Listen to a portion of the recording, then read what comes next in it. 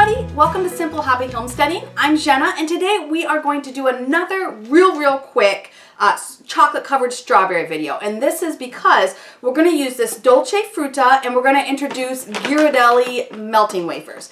Now I had a bunch of people message in, well I had one person message in, but that one subscriber is like a bunch of people. That's how much I love each and every one of you. So anyways, I had somebody ask me how exactly the melting wafers on the Dolce Frutta work, and so I'm going to show you real quick. I think this is easier than even the chocolate chips because you get a smoother shell, a thinner shell, and it uses less chocolate, but it's a little bit more expensive. Although I guess if it uses less chocolate, you can do more strawberries, so it probably all comes out even in the wash after all is said and done. I don't know. But we are going to do the Dolce Frutta and the same concept with the Ghirardelli chocolates. So I'm going to show you the Dolce Frutta. These are actually little melting wafers. And I'm going to show you two. I had one left over from before and it had already melted and I just saved it because I hadn't used all the chocolate. And so I saved it in the same container and I'm going to melt that with this other one and combine it and then just save any leftover. And you just save them in the cupboard, not in the refrigerator. You don't put this chocolate in the refrigerator ever. And so I'm going to show you how we do that. And then I've got an extra surprise thing at the end that you are going to love. So stay tuned all the way to the end. Even if you've done the chocolate covered strawberries before and you're so over it and you don't want to even do chocolate covered strawberries, I have got a super cool surprise thing right at the end. Now first thing we have to do is melt this chocolate. Say it with me folks, 30 seconds at a time. No longer than 30 seconds without stirring and then putting it in for another 30 seconds. So let's get this chocolate melted. So I put these in for 30 seconds, and you're going to see I'm going to stir. You can see just starting to melt on the bottom. But I'm going to get those bottom ones up. There we go. Just do a little stir. And I also put this other one in that was saved from last time. You can see it's already starting to melt a little bit better. So I'm going to stir that up as well. And I'm going to put these both in, I should say, for 30 more seconds. Alright, so as you can see, this one, the one that was already used and just stuck back in the cupboard, it is melted. I'm just going to keep stirring to get all the lumps out. That was two 30-second intervals, and that's completely melted. And we're going to go to this one and just see if we need to stick this back in. Okay, see how melted that is at the bottom? So we do not need to go another full 30 seconds on this one. I'm going to go 15 seconds on this one, and then we're going to combine this one in with this. So I'm going to go 15 seconds. I could probably stir this all up till it got smooth, but we're going to give it a 15-second burst.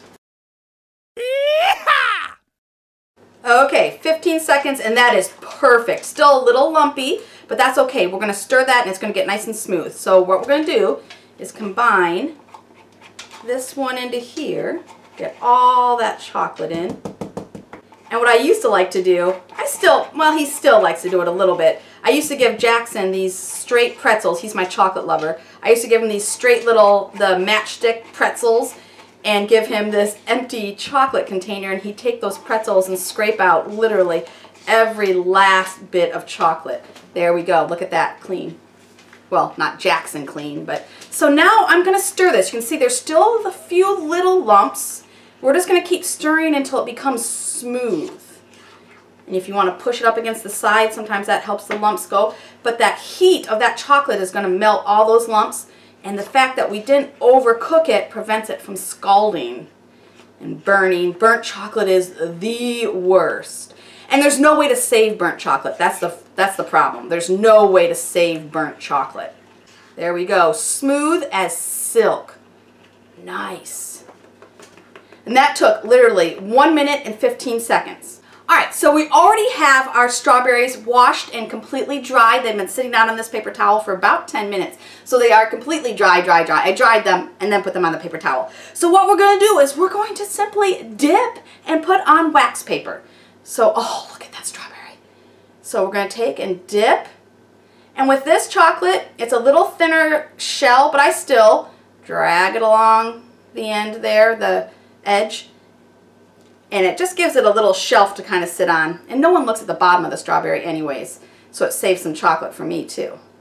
There we go, and just scrape it along the side there. Oh, these look delicious. Yum! And they have white chocolate as well. Dolce Frutta and the Ghirardelli has the white melting chips. So if you want to do white, or if you want to do those infamous tuxedo strawberries, they've got white melting chocolate too, which is delicious. And same exact concept, folks. You have Thanksgiving coming up. You are really going to wow your family if you make a plate of chocolate covered strawberries and you don't have to tell them it took you 5 minutes. We should have set a timer. No, because then I would have been all nervous going against the clock. But I figure, what, 5 seconds per strawberry? And we just did a whole container of strawberries here. If you just need to scrape this, you just scrape it down to get that little pool of chocolate to keep dipping. It works well. And I also think this Dolce Frutta also stays liquid a little bit longer. It's a little bit more forgiving with your time. The chocolate chips, you know, just the regular Nestle or whatever brand chocolate chips, sometimes gets harder a little quicker. All right, and for all you non-dairy folks, there is Enjoy Life chocolate chips. And these are dairy-free and so good for melting. They can melt perfectly fine and cover chocolate-covered strawberries as well. So if you have a dairy-free issue or dairy allergy issue where you can't do dairy, you still have hope for chocolate-covered strawberries. And if you have a relative coming for Thanksgiving that has a dairy allergy, oh my goodness, they will love you because they probably haven't had a chocolate-covered strawberry in forever because chocolate's off limits most of the time for dairy allergy folks. So are we ready for the surprise? Okay, so this is so cool. White fudge covered Oreos. Oh my goodness, white fudge covered Oreos are seasonal. You cannot get them all the time, and it is the season right now. I think around Christmas time they start coming out because they look like winter, but these white fudge Oreos are so good. So we're going to take those out. We're going to put a couple on a plate right here. So oh my goodness, this is so exciting for me, and I don't know why I'm excited. But, and we'll get back to those strawberries in a minute because we're going to fancy up those in a minute. So we are going to hull our strawberries. We have a couple strawberries left over, so we're going to hull probably, well, just 1 strawberry for 2 cookies. So 1 strawberry for 2 cookies. So to hull a strawberry, you just take a knife, a little paring knife or something, and you just go around that stem down, and look at that. You have a perfectly hulled strawberry, and then we're going to slice this bad boy in half. Look at that. And we're going to place the halves each on one of those cookies. And then we have a little bit of this chocolate left. So of course we're going to get our wonderful Ziploc bag right there. And we're just going to put like a little spoonful of chocolate in this Ziploc bag. Just a spoon. We don't need more than a spoonful. A little bit goes a long way, even if you're doing a whole package of cookies. So we're going to get this, and this is a good way too, to get this spoon cleaned off. Looky there. We're going to seal up our bag, and then we're going to make this a piping bag by simply, where's my scissors? We're going to make this a piping bag by simply nipping off the corner. And you want this one a very small little cut, so it's a very fine drizzle. So, okay, are you ready? Yum, yum, yum. Yeah, if you want to do them on wax paper, you can, or you can just do them right on the plate. So we're just going to drizzle chocolate over the strawberry and over the cookie. Oh, there we go. Look at those. So pretty. Oh my goodness. That's my trick. That's my tip. That's my trick. That's my little fancy thing. And if you want, you can put a little dollop. If you want to put a little dollop right there. Little dollop right there. It's just a little extra chocolate dollop. Little dollop right there. There you go. And now, look at this. I have extra chocolate in there that I don't want to waste because I'm a cheapskate. So I'm going to take my container back, then I'm going to save that extra chocolate for the next time that I need to make chocolate covered strawberries. And I'm simply going to squirt this chocolate back in. Look at that, just squirt that chocolate back into the container. Waste not, want not. To save this chocolate, I'm just going to stick this back on and put it back in the cupboard. And it can save for a couple more weeks back in the cupboard, a month even, back in the cupboard, so that's no big deal. So okay, those chocolate covered strawberries on the cookies are done.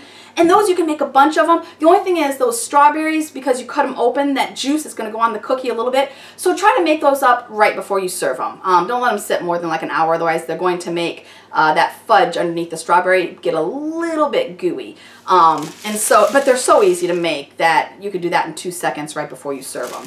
So that's not a big deal, especially if you get a little bit of help. So we are going to make our strawberries fancy. We want to get these guys fancy again. So once again, just and this is, you know, this is from the other video too. It's really easy.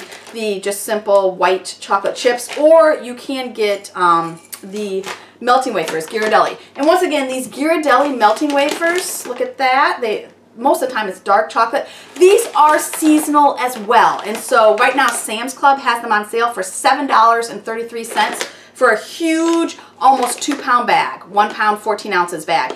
That is the steal of the century. Amazon can't beat that, and I don't know of many other places that can. You buy a bunch of them now, and those can store in your cupboard for like forever. The expiration date is actually quite long on those. And so stock up now, because they don't have them all year long. They have them seasonally, so they're in the store right now. So I'm going to melt these white chocolate chips, 30 seconds each burst, and stir, stir, stir after each 30 seconds. And let's make these chocolate-covered strawberries fancy.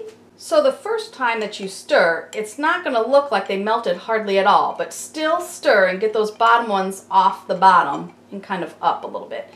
Always stir. So that was another 30 seconds. We're just going to stir until that's smooth. It doesn't take long, and it is smooth.